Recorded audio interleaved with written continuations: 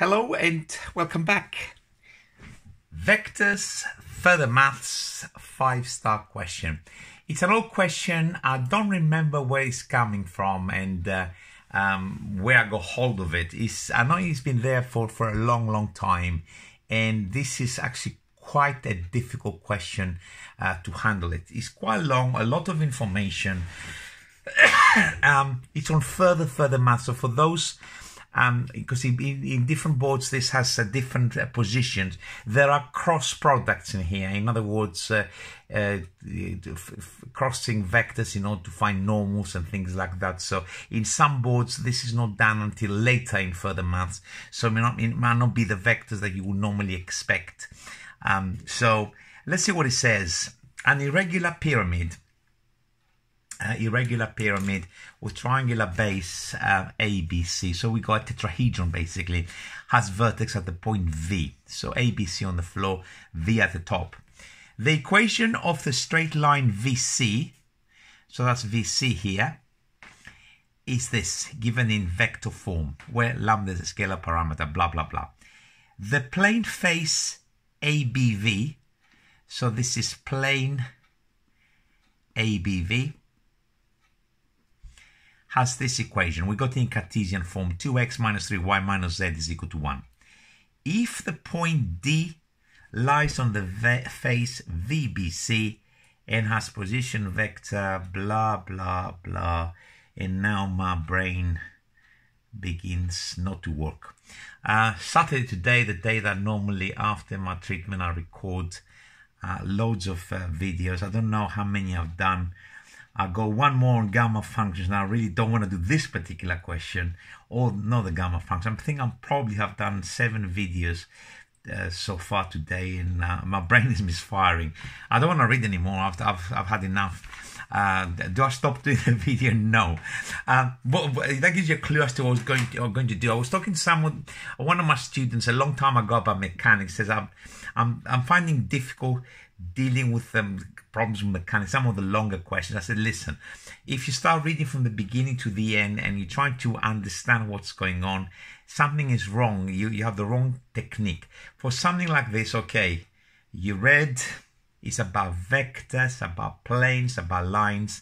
It's time to get your pen out and start drawing a diagram and start putting this information into a picture, because it's a way too much here. So at the moment, I hope you trust me. I'm reading off here and I'm going to be putting the information to a diagram. So here is what we got. We got the pyramid, and the pyramid looks something like that. It's a triangular pyramid. Let's say something like this. This is the triangular base.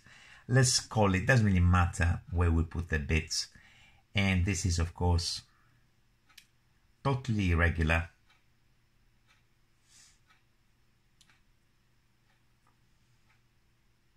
Yeah, my pen is annoying me as well. Everything is annoying me. Do I have another finish pen somewhere? I bought these barrel pens a long time ago. I hardly use them because, of course, I stopped recording and they went down the drain. So it's very annoying at the moment. This is A, this is A, B, C, this is V. That's the vertex. Okay, an irregular pyramid with a triangular base, A, B, C, has vertex at the point V. Okay, good. The equation of the straight line VC. Okay, do I use different color pens? This is this line VC, and is of course the line 2, 0, 4 plus lambda 1 minus 1, 4. Hopefully I have copied everything correctly. The plane face ABV, where is he? Now is this bit here. So that's ABV. That's the equation, this plane, 2x minus 3y minus z is equal to 1. Okay. If the point D lies on the plane face VBC. So it's on this plane here, the point D. And it has position vector. So this is the point D. And the position vector of this is 10 over 3. The numbers are ugly, but I think when I wrote the question, I put the numbers like this, so it works nicely at the end. It's the point for these coordinates to show that the equation of the straight line VB, so the question is VB is equal to question mark. He's asking us, this is the information we're given, and we're being told to show that the equation of the line VB is this bit here. We got the tetrahedron. It's giving us the equation of a line of one of its edges. It's giving us the equation of one of its plane faces on the other side.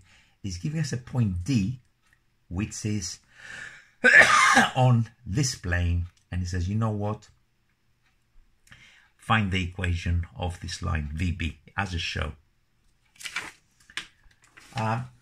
Yeah, quite a hard question. I've got all the information in front of me. I hope I haven't messed up any signs more than anything, and I end up with stupid numbers. Okay, where do we start? First of all, what is this VB? I mean, what's one way perhaps we can come up with the equation of the line VB? One of the ways we can get the equation of this line is by finding the intersection of two planes, and that's the plane face VBC and VBA. Oh, that's one way. So at the moment, I'm going to try to find the equation. You see, here I have the equation of this plane. Here I don't have the equation of this plane, but I have the equation. If you think about what I have been given in here, without the line VC, which has this equation, I don't know where the point P, another point, sorry, the point 204 lies. Let me just double check. 204, yeah, lies. But this direction of this line is, of course, scales to this vector here. So I can think of that. Let me put this pen in the bin, because I'm gonna grab it again the next time when I eat it in anger. Okay, so the first thing I'm going to do, probably find 3 points which happen to lie on this particular plane. Well, since I have the line L, I can say, okay, you know, let's put lambda is equal to 0 on this line. So the point, so we call it P204, is definitely a point on this line, but at the same time on the plane VBC. I'm going to put another point. I'm going to put the point -1. Why am I picking the point -1? I'm just going to get rid of this 4. So it's another 0, I like zeros. Let's call this point Q. I'm putting -1 plus, let's give me 1. And -1 gives me 1 plus 0 is also 1. And of course, the reason I put a -1 is to have some 0 coordinates a little bit easier. And of course, I have the point D. The point D is not on this line. So the point D is, of course, coordinates 10/3, 1/3, and 5. So this is what I've got now. I've got 3 points on the plane. So the plane, of course, is the plane VBC. I hope it doesn't confuse you. I'm drawing the plane face VBC as a rectangle, because, of course, this plane extends forever in every direction. It's not the rectangles and nothing. It's an infinite object. So I have here 3 points which lie on this plane. So shall we call perhaps the point P being here, the point Q being here, and the point D being there. So from this bit of information, I can have PQ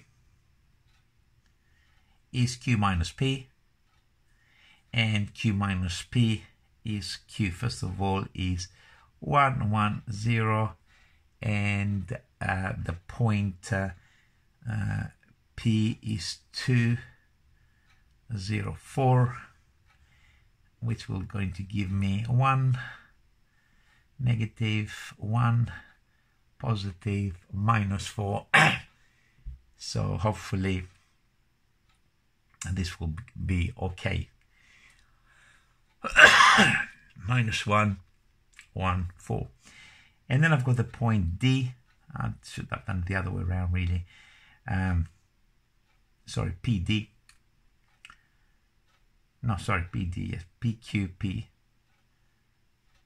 D, I'm doing stupid things. Sorry, and it's confused. It's not confusing. I should really mark them. The vector PQ, which is Q minus P, and the vector PD, which of course is D minus P, and D is this ugly coordinates 10 third, third 5, minus the vector P, which again is going to be 2,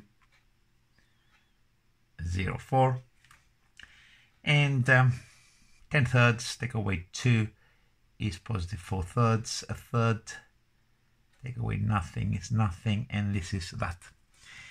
And I'm going to scale, because these are directions, that's what I use to get basically a normal and the equation of the plane. That's what eventually I'm going to be doing. Then that's the normal to the plane. Which plane is that? VBC. Okay, so this plane face here. I'm going to scale these two vectors. Less minuses is good. 1 minus 1, 4. And timesing it by 3, I'm going to get the vector 4, 1, 3. So my next part of the plan is what is the vector, the normal to this plane, which of course I.G.B.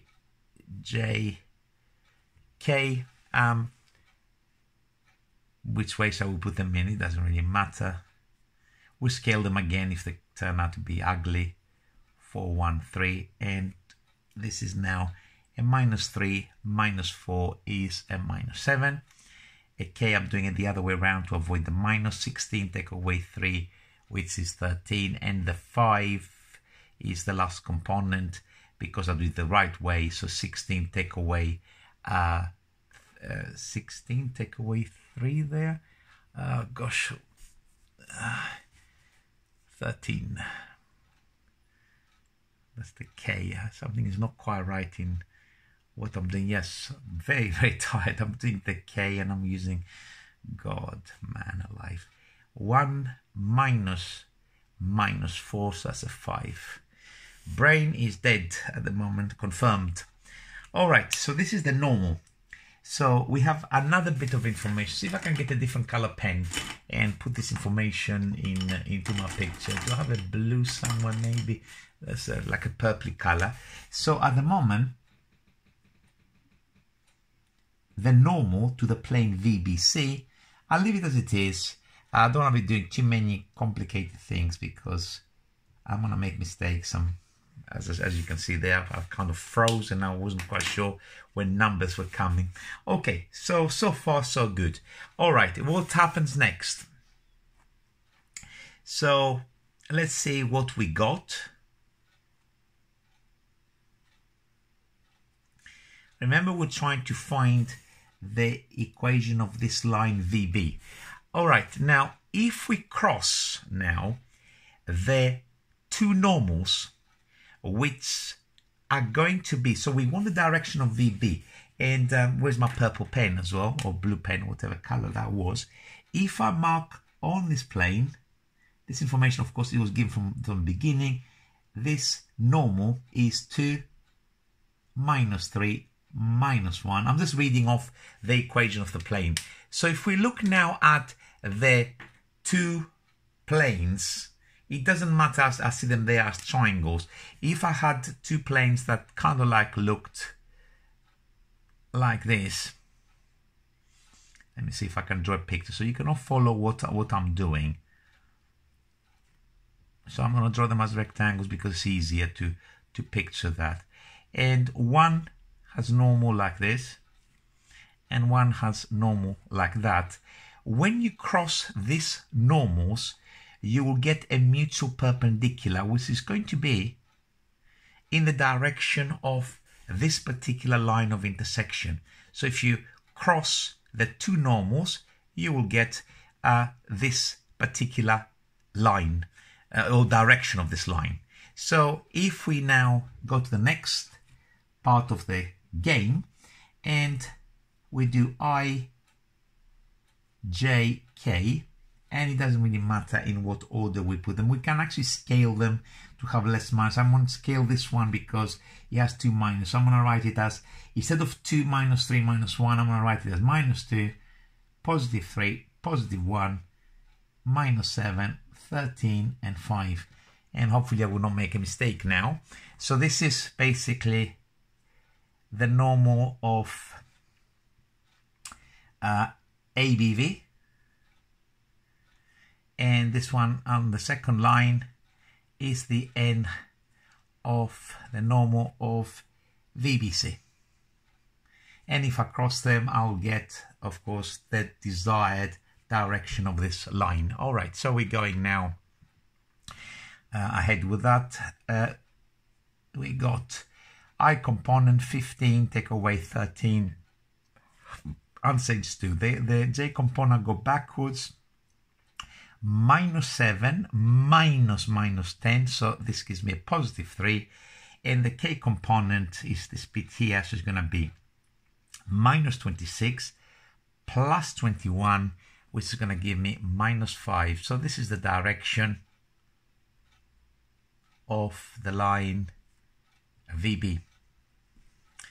We still have, in order to, because the question says, show the equation of this line is that, and you can actually see, I don't know if it's visible on the video, we got the right direction, 2, 3, minus 5. We just need a point on this particular line. How are we going to get a point? Well, if we solve simultaneously, the equation of the plane ABV, if we solve simultaneously, the equation of the plane ABV and the line VC, because of course you can think of the line VC, which we have this equation, is going something like that, and it will cross, not in the cross product kind of sense, but crossing as going through the plane ABV. So if we do ABV and VC, we'll get, of course, the coordinates of V, which are common to both. So what's the equation of ABV? 2x minus 3y minus z is equal to 1. The line VC, which is here. I hope you follow this. This is very, very nasty, this particular question.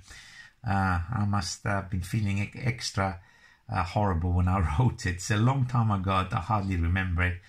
And this one is x, y, z equal.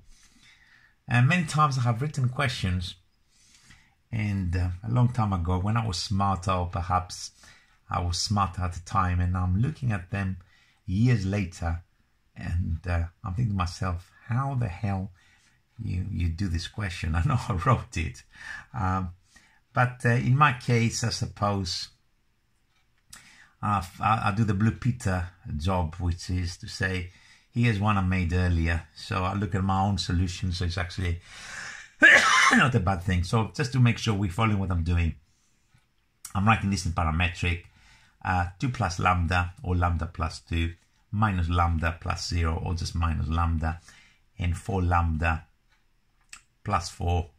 So I need to solve simultaneously the plane and the line parametric. 2x is 2 lambda plus 4, minus 3y plus 3 lambda minus z minus 4 lambda minus 4 is equal to 1. 2, 5 lambda equal to 4 minus 4, goodbye, lambda is equal to 1, and therefore the point V